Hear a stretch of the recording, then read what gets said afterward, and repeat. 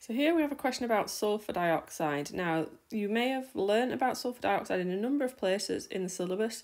Maybe in your study of group 2 compounds, you'll see why in a minute.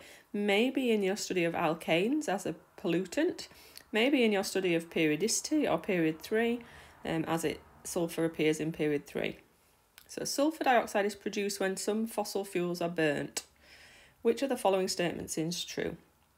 So it's a knowledge question, we just have to know the answer. Sulfur dioxide can be removed from waste gases in a power station by an acid-base reaction with calcium oxide.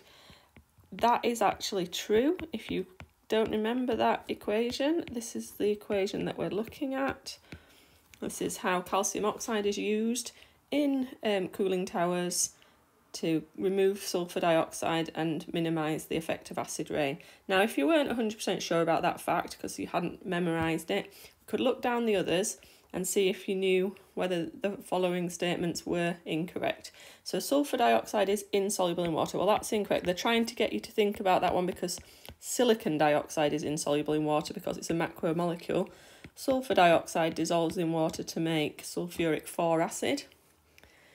So it's acidic. Also, that then answers this one. Sulfur dioxide is basic. Non-metal oxides always make acids. Metal oxides make bases. So this is incorrect. This is incorrect. Sulfur dioxide is an ionic compound. Well, it doesn't contain a metal, and it isn't an acid in the sense that it's H2 something or H something. So sulfur dioxide is not ionic. It's made out of 2 non-metals. It's a simple molecule, and therefore we've confirmed what we thought, which is that A is correct.